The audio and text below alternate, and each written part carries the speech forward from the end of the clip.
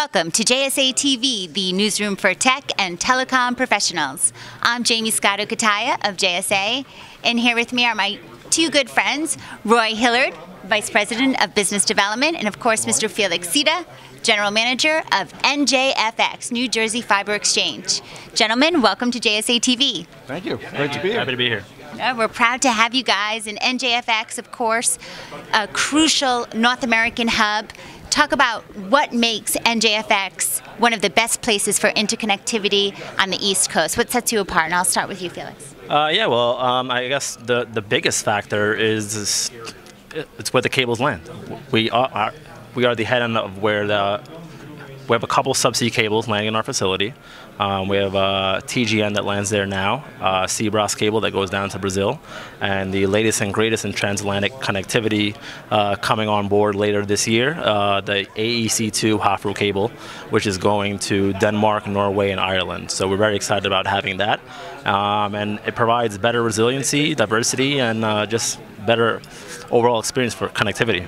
Yeah, and there's so much news being heard here at ITW for Hafru. I mean, everyone it's a buzz, and it really sort of highlights the fact that there is this new model for connectivity lately. Can you tell us a little bit more there?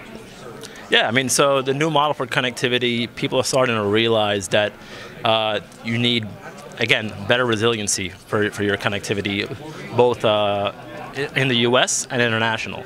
So what better way to do that at the cable landing station? We have all the U.S. carriers on board, multiple subsea providers, and now we're working with guys like Neutrona who are coming on board and providing all of the LATAM at NJFX, and starting to see the benefit of providing true diversity away from legacy places like Florida, where that was where all of the U.S. LATAM connectivity was before. Right. And you're starting to see them coming up to the Northeast and saying, hey, we need to start doing business here and collect traffic from Europe, LATAM, and start working with all the U.S. carriers at our NJFX site. The subsea map is certainly changing. Oh yeah, absolutely. And especially renewed, if not stronger than ever, interest by the OTTs. Yes. Yeah, absolutely. Not only the OTTs have changed the way they're looking at business, they really kind of led the sea change, or the kind of switching the script for how to do things and building the cables that are coming out. Obviously, Facebook and Google being on the one coming in, the AEC2 Hafru.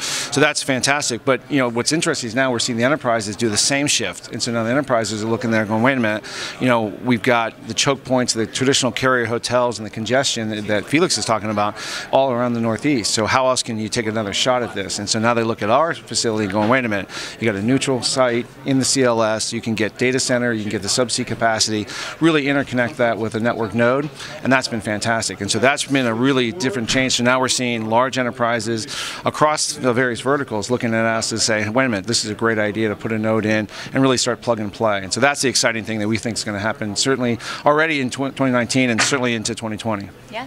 Absolutely, those large enterprises really becoming carriers in and of themselves. And also one of the big NJFX developments, we can't forget to mention this one, but let's talk about the Nordic Gateway. Yes. So tell us more about that. The Nordic Gateway, yeah. So Bulk just announced today that they're opening up the Nordic Gateway, and so it's really from NJFX, you're able to get onto the Hafru system going into, as Felix said, Ireland, Norway, and Denmark, and really creates a really unique situation because now you have a win-win situation between sustainability and economics.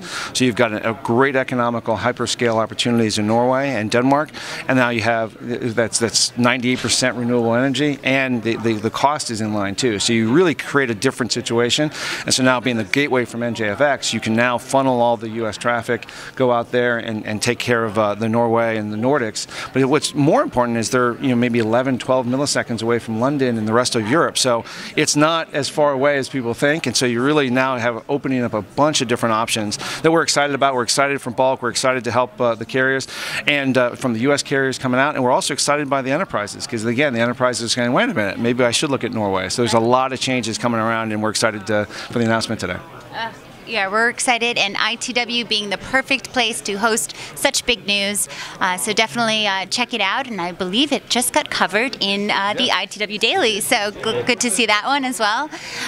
So thank you, gentlemen, on such a news-making day, spending some time with us here on JSA TV, and thank you, viewers, for tuning in. Happy networking.